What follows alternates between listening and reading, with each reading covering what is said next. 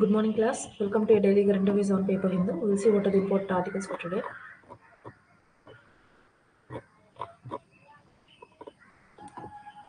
Navy thwarts hijacking attempt in Arabian Sea.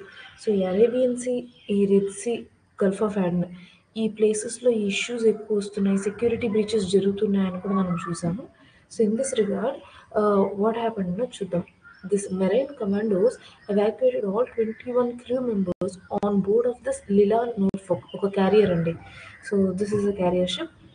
అందులో ఉన్న ఈ మెరైన్ కమాండోస్ 21 క్రూ మెంబర్స్ని ఆన్బోర్డ్లో ఉన్న వాళ్ళని ఎవాక్యుయేట్ చేసింది. Indian navy successfully got them evacuated. So Indian Navy's patrol aircraft issued a forceful warning to the pirates. Destroyer INS Chennai renders support. So we are rendering support for them. Okay.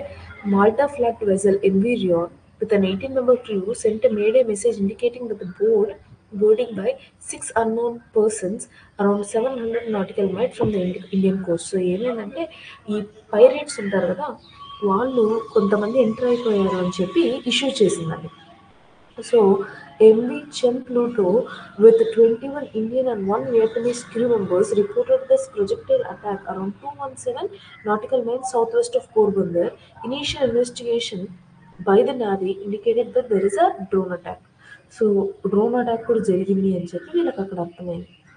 Gabon flagged crude oil tanker MV Sai Baba with an all-India crew heading to India was hit by a one-way attack drone in the southern Red Sea.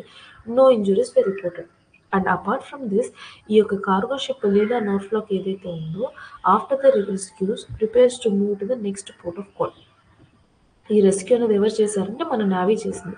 ఈ మొత్తం ఆర్టికల్లోనూ ఈ లీలా నార్ఫాక్ అన్న word important, which is your carrier anamata.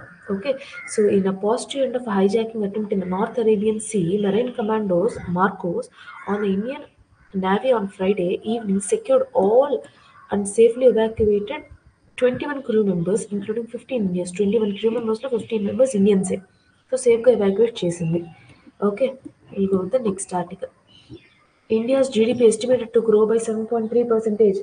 NSO data. So statistical office, national statistical office యొక్క data ప్రకారము మన యొక్క GDP ఎంత estimation growth ఉంది, 7.3%. So India real GDP growth in 23-24 is estimated at 7.3% compared to 7.2% a year ago. As per the first advance estimates of nation income released by National Statistical Office on Friday, which reckon the economy will outperform 7% stick projected by RBI. So RBI 7% increase అవుతుంది అని చెప్పింది GDP, but according to the NSO data, they are mentioning that there would be a projectile growth of 7.3%. Okay, with GDP growth in the half of this year clocking to 7.7%, NSO advanced estimates rely on the data for the first 6 to 8 months of a year and are helpful in the union budget formulation, indicate that the second half will grow about 6.9 to 7%. So first half of the year లో 7.7% and second half of the year లో 6.9 to 7% అనుకున్నప్పుడు, see clearly that on an average they are estimating there would be an uptick of 7.3% growth, where RBI predicted 7%. Initially 6.9 అన్నారు, then later on 7% అని కూడా అన్నారు. Next article.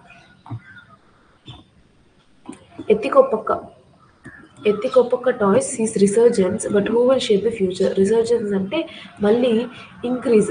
So మారుమూలగా పడిపోయిన are వదిలేసిన ఒక art ఏదైతే ఉందో వదిలేసింది మళ్ళీ రీబ్యాక్ అయినప్పుడు రిసర్జెన్స్ అని అంటారు. సో ఎత్తికొప్పక్క టాయ్స్ అనేది ఈ రిసర్జెన్స్ అనేది కనపడింది. Why?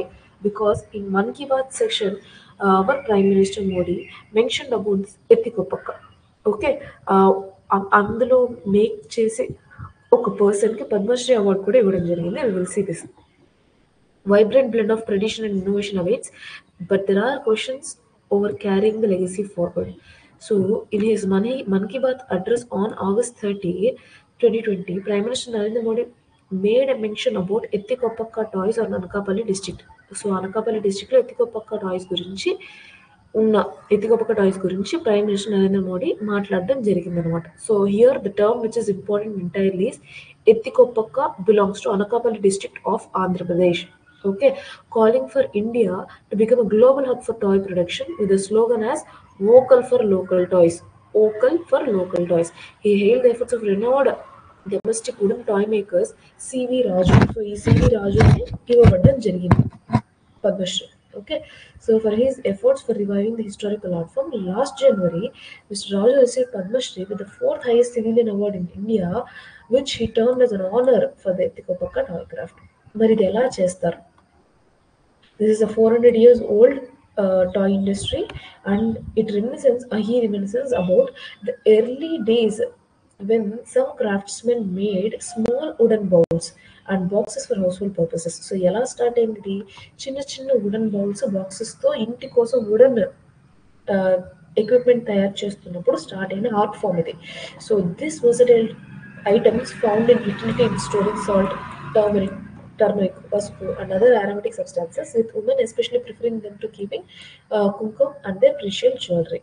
So initially, wooden creations were sold at stalls near temples or weekly సంతలు జరుగుతాయి కదా అలాంటి సంతల్లో జరిగేది. Over time, the local kings, Zamindars, landlord began placing orders for these wooden products, utilizing them in kitchens and decorative purposes in homes. So, turning point of this history came when the artisans ventured into crafting toys for children. So ఇనీషియల్గా ఇది house hold తరపున వాడబడేది. అప్పుడు Kings వీళ్ళందరూ కూడా bulk orders ఇచ్చేవారు. Later on, it has got it reviving nature when they started utilizing this wooden equipment or wooden thing to create toys for children. Okay, so దీని ద్వారా కుంకుమ Bharani, Sriram పట్టాభిషేకము, bride and braid groom, Shri Venkateswara స్వామి ఇవన్నీ కూడా preferred gifts అనమాట దీనిలోంచి చేసేది. So that is important. And here also one term important, Bobbili veena. So అక్కడున్న ఆర్టిజన్స్కి సరిగా న్యాయం జరగట్లేదు అన్నది article which is not required for us, but understand this Bobbili veena is also one of the crafts. Okay, right, which is manufactured in Bobbili. Okay fine. ఈ బొబ్బిలి అనేది ఎక్కడ ఉందంటే విజయనగరంలో ఉందండి, మన ఆంధ్రప్రదేశ్లో. That's all, nothing more than that is required. The next one.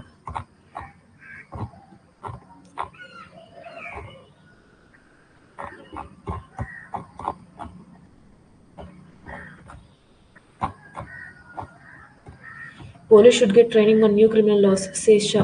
So Amit Shah ఒక annual 3-day annual conference కి with DGPs. So 3-day annual conference of DGP, this is Director Generals of India of Police and Inspector Generals of Police in Jaipur. So he has inaugurated this 3-day summit, and there he has mentioned that police should get training on these 3 new criminal laws. So without getting trained, how can they address the issues? So entirely the old laws have been scraped off and new laws have been introduced. Then they have to get understood, or they have to get trained to understand how they have to act when there is breach of law kada. So he emphasized uniformity of structures, size, skill of counter-terror mechanisms across the country. He mentioned that the new laws were focused on delivery of justice instead of punishment, and the laws would transform the criminal justice system as the most modern and scientific. So నేనేం చెప్పొచ్చానంటే ఈ యొక్క colonial back mind సెట్లో ఉన్న ఈ criminal acts ఏవైతే ఉన్నాయి, criminal system ఏదైతే ఉందో జస్టిస్ సిస్టమ్ని, దాన్ని ఎలా రివైజ్ చేశారంటే, earlier it use to be that what kind of punishment should be given for what kind of breach of act. Okay, ఇప్పుడు ఎలా ఉంది అని అంటే it has transformed into more modernised and service delivery of justice. Okay, so delivery of justice మీద ఎక్కువ focus చేసింది. That is why the police system have to get it train and have to accommodate and accumulate themself with this newly formed loss అని చెప్పుకొచ్చింది. Okay, the date of implementation of 3 legislation, భారతీయ న్యాయ సంహిత, భారతీయ నాగరిక సురక్ష సంహిత, భారతీయ సురక్ష, is yet to be announced by Home Minister. Okay, that is what they have mentioned. So still Home Minister is yet to decide on this implementation. A date another cheppali. Right. Apart from this, nothing is required. The next article. Key concerns not addressed. New PG medical education regulations, says doctors. So, కొత్తగా ఒక act వచ్చిందండి, which is your PG Postgraduate Medical Education Regulations 2023. So ఇందులో major issues కొన్ని address చేయలేదు అని చెప్పుకొచ్చారు doctors. What are those? Working hours for resident doctors are not fixed. So residential doctors ఉంటారు, మరి వారు వర్కింగ్ అవర్స్ ఫిక్స్ చేయకుండా అంటే దాని అర్థం ఏంటి? Should they work for 24 hours long? So that is a major flaw. And issue of mental health not addressed.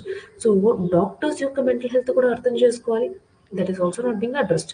Suggestions by doctors with disabilities ignored. So డాక్టర్స్లో కూడా differently abled people ఉంటారు, మరి వాళ్ళ యొక్క సజెషన్స్ కూడా ఇగ్నోర్ చేయబడడం జరిగింది. And guide line silent on integration of AI in curriculum. So ఈ యొక్క AI utilisation కరికులంలో involve చేయలేదు, that is also major flow. So recently notified post graduate medical education regulations 2023 have drawn criticism from the doctors who say that key concerns such as working hours, mental health, burnout issues among resident doctors and irregularity of stipends have not been addressed. So doctors are unhappy with the guidelines are silent about integration of artificial intelligence in their curriculum. So doctors can put artificial intelligence తెలియాల్సిన అవసరం ఉంది. Now understand that you have to implement. You have to understand that. Just give me a moment.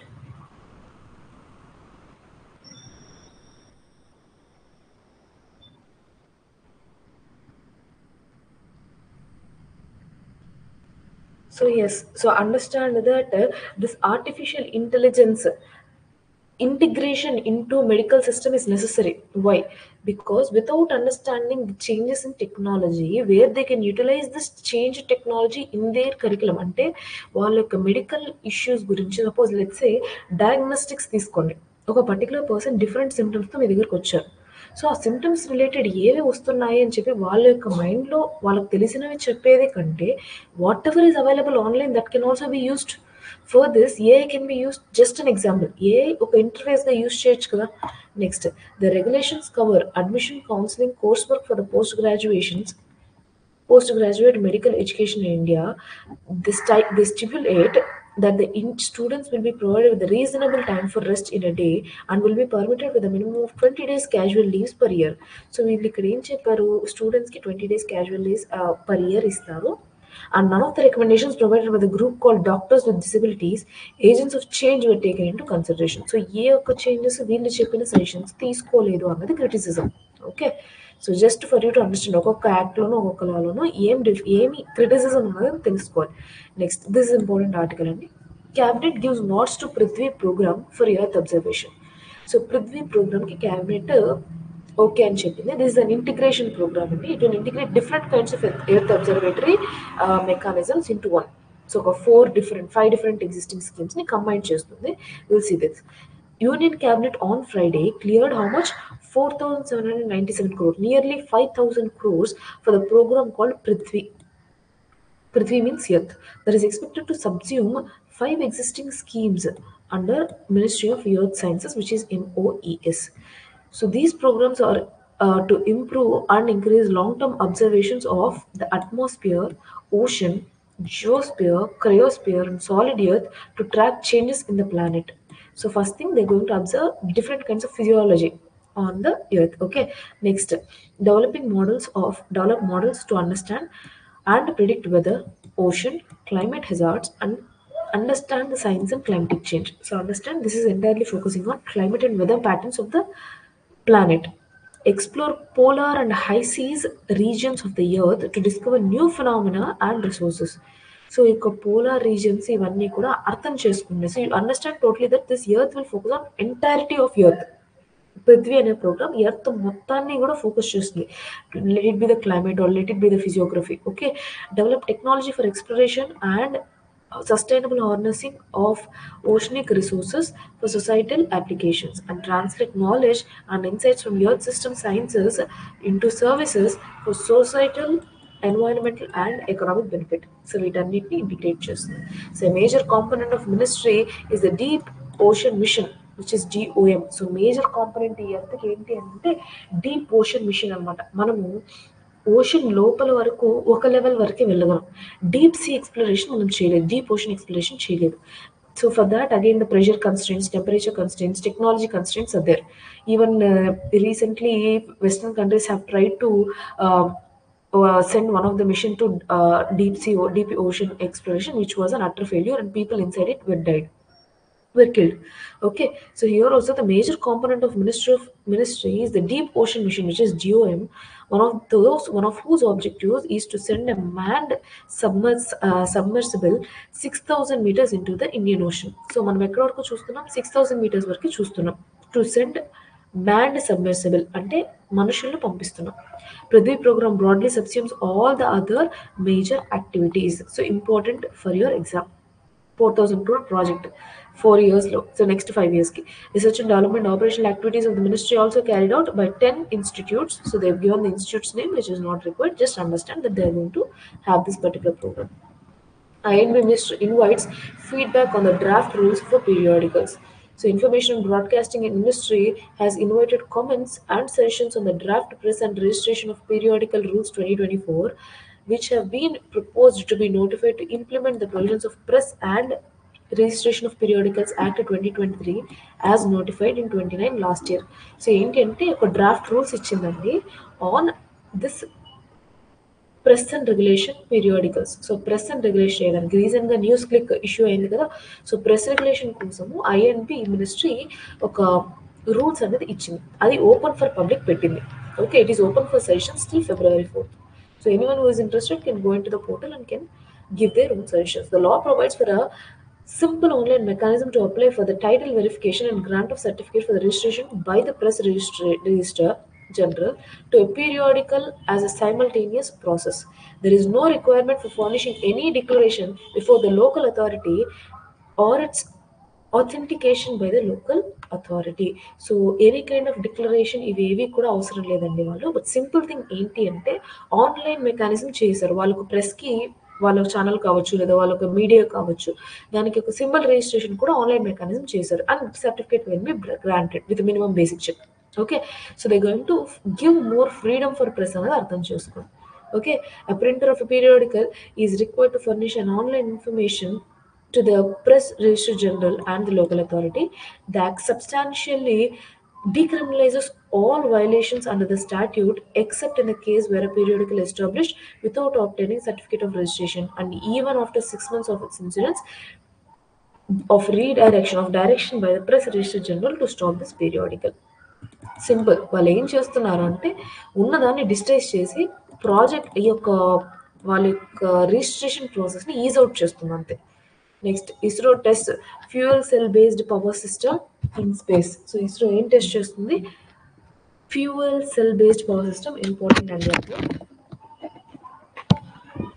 Yes, so ISRO has successfully tested 100 W class polymer electrolyte membrane fuel cell based power system, which is FCPS, in its orbital platform POEM-3, which was launched on board by PSLV C-58. So POEM-3 అనే ఒక orbital ప్లాట్ఫామ్లో మన ఇస్రో ఏం test చేస్తుంది? 100 W class పోలిమర్ electrolyte membrane fuel cell based power system. Okay, దాన్ని test చేస్తుంది అనమాట స్పేస్లో మనం.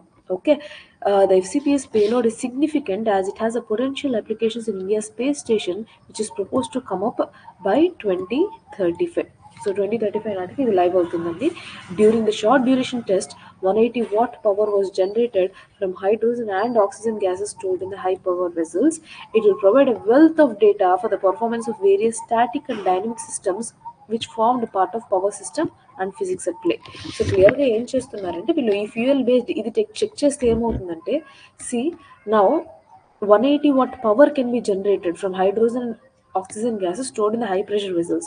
So once this is also again tested, they'll get some low cost fuel mechanism to send our satellite launches easily into space. Okay, so simple that fuel based system అనేది అర్థం చేసుకొని ఎక్కడ test చేస్తున్నారు అంటే POEM-3 ఆర్బిటాల్ ప్లాట్ఫామ్లో test చేస్తున్నారు. That's all.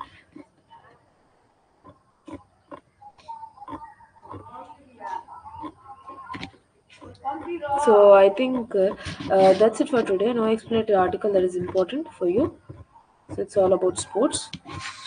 So yes, we'll meet again in next session on Monday. Thank you.